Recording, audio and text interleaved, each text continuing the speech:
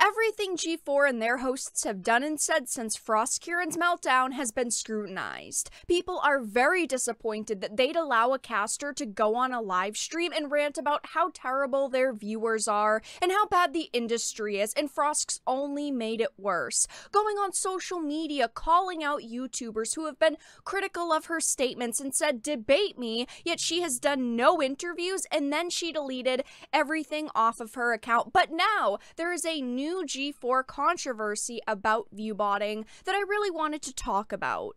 But before we get into the topic at hand, if you enjoy the content that I create, please make sure to subscribe to the channel and hit the notification bell. Follow me on social media like Twitter or mine so that you can see when my content is posted. And of course, if you do really enjoy the videos and the live streams that I create, please consider becoming a Dark Titan via Patreon for just $1 a month, or supporting the channel via YouTube memberships. All of the links are in the description, and of course, I do really appreciate all of the support. So I thought that we'd start off with their social blades for the G4 YouTube channel and the G4 Twitch channel. Now, as you guys know, when the Froskurinn situation went on, they lost thousands of subscribers on YouTube and thousands of followers on Twitch. Of course, this was the time frame when Frosk went on her rant, but the views have been pretty consistent. Of course, sometimes Social Blade doesn't show all of the views for a day and it throws them into the next day's view count, but for the most part, as you can see, pretty consistent views here. And if we go on over to their Twitch channel, it is a very different story. Their view count is all over the place. It is absolutely crazy how all over the place it is. And people have been talking about this again. People have been scrutinizing everything that G4 and their hosts have done over the past couple of weeks.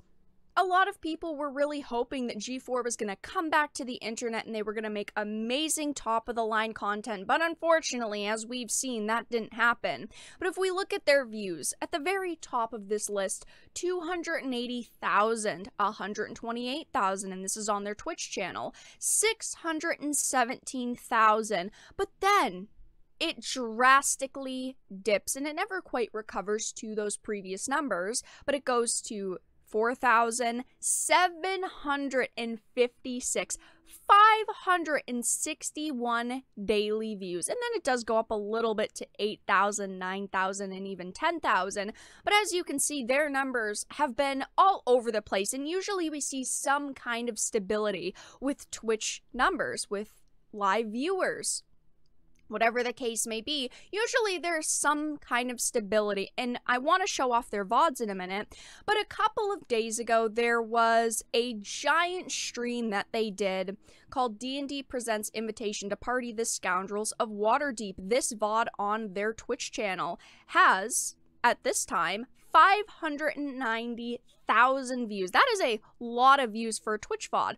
And one of their hosts and one of their screenwriters, as it says on Twitter, decided to take a screenshot and post it on his Twitter account saying, "Invitation to Party had over 30,000 viewers tonight. Let's go." So this is a live stream that had 30,000 active users, and a lot of people think that this is the nail in the coffin. This proves that they were viewbotting.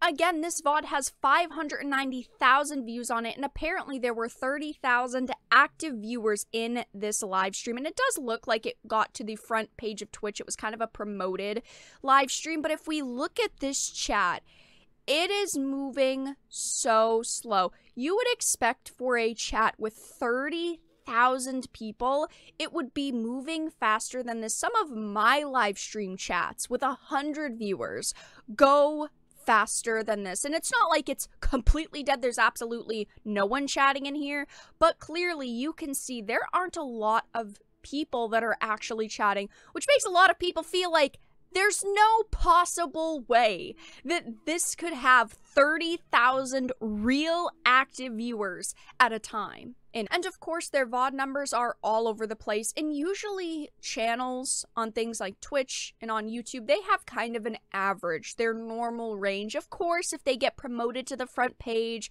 they're going to get tons of new followers, tons of new viewers, but it's very suspicious that their VOD numbers are all over the place. I mean, one has 600,000 and then one right next to it has 33,000. 21,000 for their latest VOD that's up on their channel. 21,000. Again, they have another one with 300,000 views, but then one just a couple of days before had less than 10,000 viewers. Of course, sometimes content does matter. Sometimes VODs will get less views if the content isn't as good, but we're talking about basically all the same content here. It's just very, very suspicious. And of course, a big reason why people think it's not crazy to assume that their viewbotting is this controversy that happened back in 2018. And I've talked about this before, but Kevin Pereira's The Attack channel banned on Twitch for viewbotting.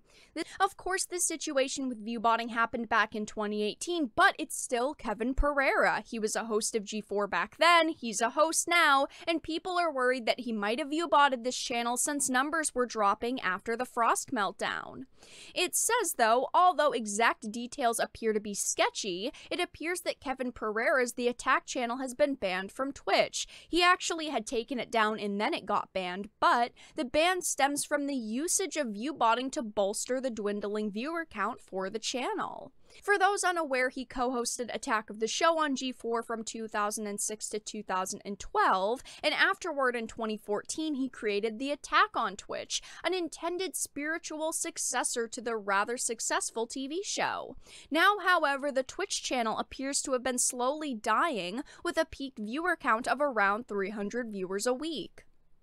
He then, of course, used the excuse that he had a team who relied on the channel for a paycheck, and that's why he viewbotted. Now, I personally don't think that that's a good excuse to viewbot. I understand that he's trying to viewbot to bring more people in, but ultimately, it's still viewbotting, it's still against the terms of service, and I do not respect you if you viewbot. And going on over to the Reddit, of course, they are still censoring anyone who's saying anything bad about G4 and anyone who's questioning G4. Yesterday, 2 days ago, excuse me, someone said, "So what's this about viewbotting?" And the moderators removed it. Someone simply asked what was going on with the viewbotting controversy that's going on currently, and people are saying things like, they obviously weren't viewbotting. The streams with super high viewer counts were the streams where they were on the front page. But the problem is that the chat doesn't line up. Yes, they might have been on the front page, they might have gotten promoted, whatever the case may be. I've heard multiple people saying multiple things, but they still had 30,000 people in this live stream, and the chat was barely moving. It's just extremely suspicious, and I know at this point multiple people have talked about the viewbotting controversy. Obviously, it's just my opinion. I do not have hard evidence that they were viewbotting, but clearly something doesn't add up here. But that's all that I really had to talk about in this video. Let everyone know your thoughts in the comment section down below. If you enjoyed this video, please make sure to give it a like, share it, and subscribe to the channel. And of course, if you didn't, make sure to give it a dislike. I appreciate your support either way, but I will talk to you all again in the next video really soon.